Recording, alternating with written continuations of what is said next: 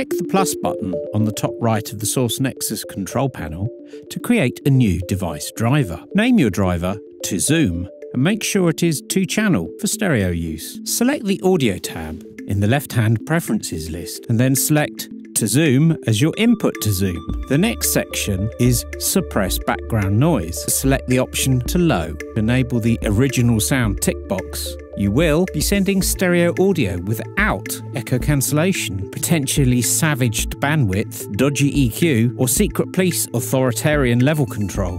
Go to Pro Tools, open or create a new session, click on the Insert slot, and from the drop-down forest, select Multi-Channel Native Plugin Other Source-Nexus Stereo. In the Source-Nexus plugin window, click the Send drop-down menu and select the driver to Zoom that you created earlier.